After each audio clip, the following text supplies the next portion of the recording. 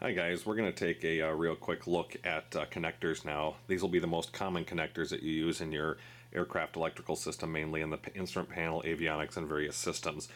Probably the most common that you'll see all the time is what we call D connectors or Dsub or DB connectors. The reason they're called that is in general they're in the shape of a D. If you look at it here, you can see generally it kind of has an oblong D shape. There's male and female. They come in a lot of varieties and a lot of sizes. Down here, all of these from here on over are what we call standard density. They have 2 rows of pins. They use these little pins that are right here, which are quite small, but they go from 20 to 22 gauge wire, and they go in the connectors. On the right side over here, you'll see we have some more connectors. They have multiple rows, more than 2. These are called high density connectors, and you'll notice there's multiple rows of pins there, more than 2, sometimes 3 or 4, and there's many more pins inside of those. Connectors are gendered by the pins that go in them, not by the appearance of the connector. So when you first look at a connector like this, you may think it's a female. In fact, it isn't. The pin that goes inside is a male. Therefore, this is a male connector.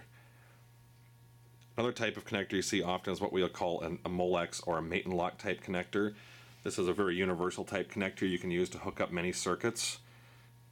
Comes apart. They come in various configurations, from very few circuits up to very many circuits, and will hold many different sizes and types of wire.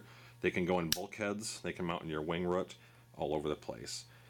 These are circular connectors. They come in plastic or metal, sometimes referred to as cannon plugs. They can be in pressurized or non-pressurized installations.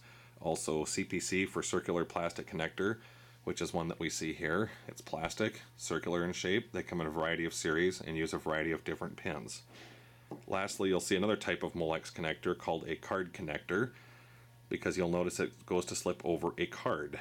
And these are used on different types of radios, Narcos, Kings, some PS Engineering products, various other systems. They use a pin that's somewhat square in shape.